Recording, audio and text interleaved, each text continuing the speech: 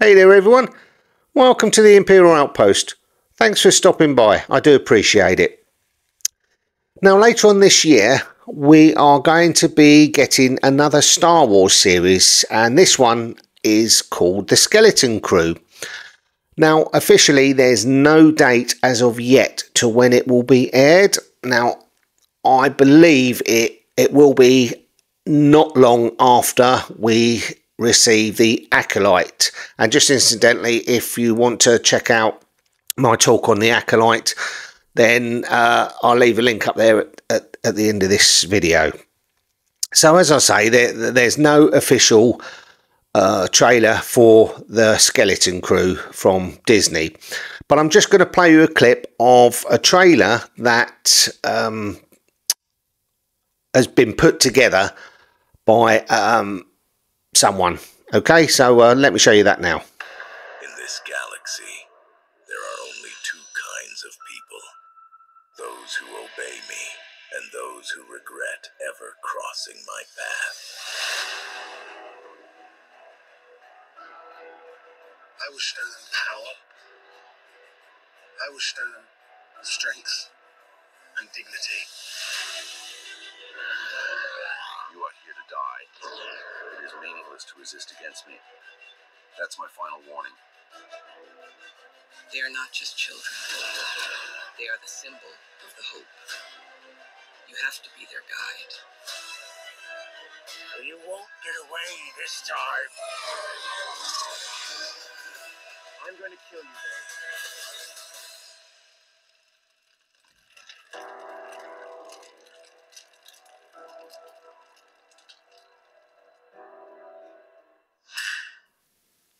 Okay, so as you saw there, the clip from the Skeleton Crew made by somebody who's not officially working for Disney. It's a fan-made trailer.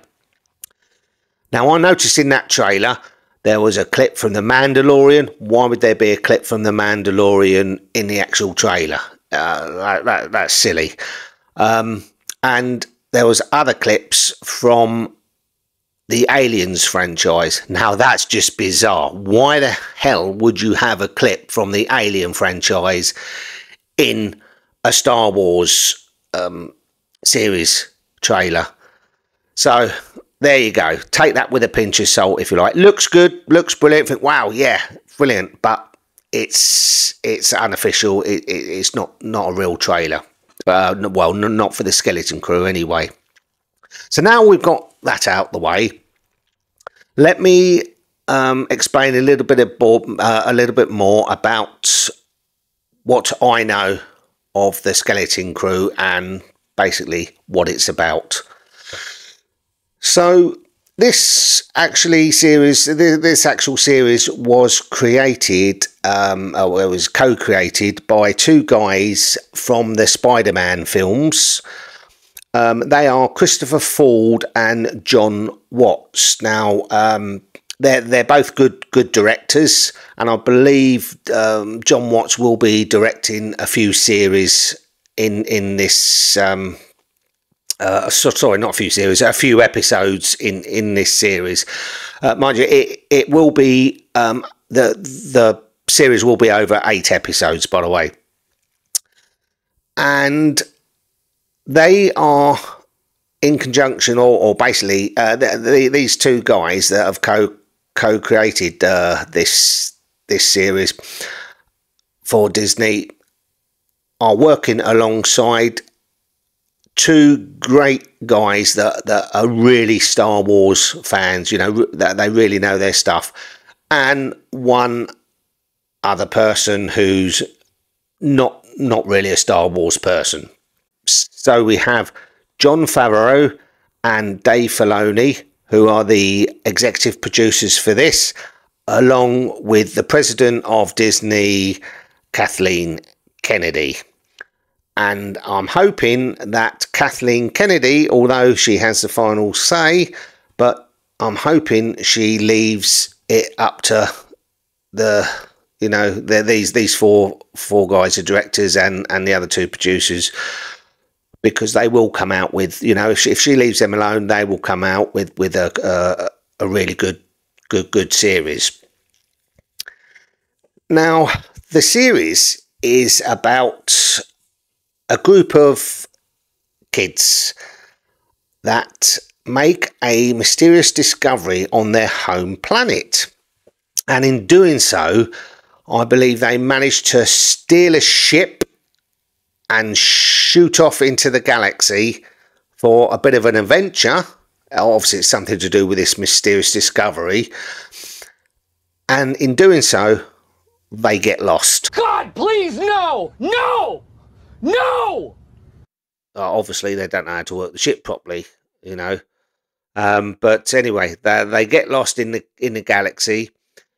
And during their way in, you know, their journey through the galaxy to try and get home, they come across a character played by Jude Law, who's a mysterious Jedi, and he helps them to get home. Whether he tries to teach them the ways of the Jedi, if any of them have showing signs of having the Jedi ways, etc. And he's also aided by another character who, at the moment, the character's undisclosed. I can't find anywhere what you know the name of this character. But it's played by an actress by the name of Kerry Condon, which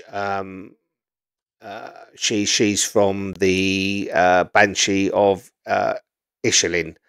I'm not sure. I haven't seen it, so I'm not sure whether that's a film or a series. But that's where she's from. And between these two, they apparently help the kids find their way back home. Now, the series is broadcast over 8 episodes, and I'm hoping that maybe on the 8th episode they don't find their way back home, because then you can carry on the story with a second series.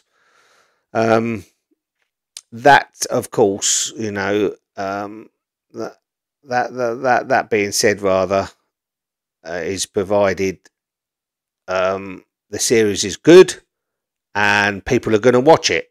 And one of the kids is going to be an Ortolan, or I believe is going to be an Ortolan. Now, an Ortolan, if you remember, is if you went to Tatooine and you popped into the cantina, in the corner of the cantina you would see a band, and the Ortolan in the band is the guy with the long snout playing the piano type instrument, and he's blue. So that would be interesting if that is true.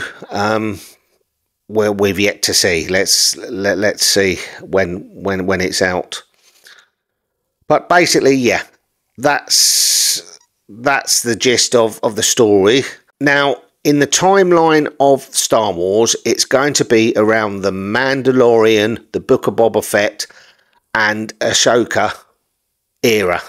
Okay, in the timeline.